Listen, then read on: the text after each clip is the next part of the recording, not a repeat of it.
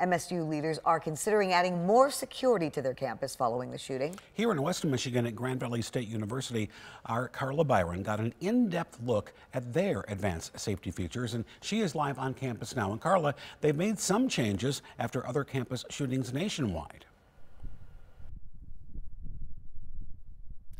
Yeah, guys, so there was a shooting at UCLA a few years ago, and we also know what happened at Uvalde. So with this latest shooting at MSU, officials are going to be doing the same thing that they did after those shootings. They're going to analyze the situation, find any lessons learned to see if they need to make any safety improvements here on campus.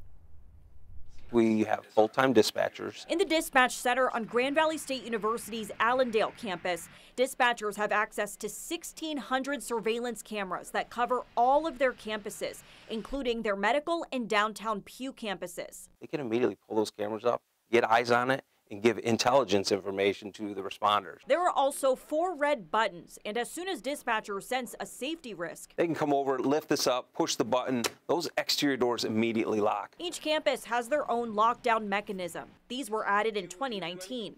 So there you're just hearing a fire alarm go off. This is where the dispatchers are also trained on the alert system to get emergency messaging out to students. It sends a text, a voicemail, and an email. The Allendale campus has an outdoor warning and siren system where the dispatcher can speak to people across campus.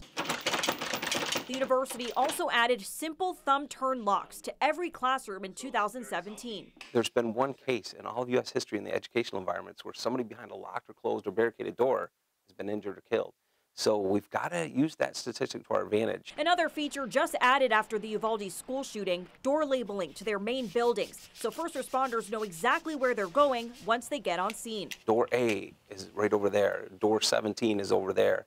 And it's a great point for the inbound firefighters, too, to know, hey, the injury is inside door 17. It's all about finding best practices and lessons learned from other incidents to make the best safety decisions.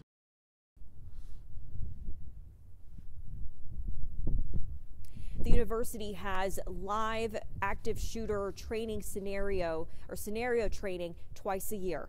Reporting live at Grand Valley State University in Allendale, Carla Byron, 13 on your side.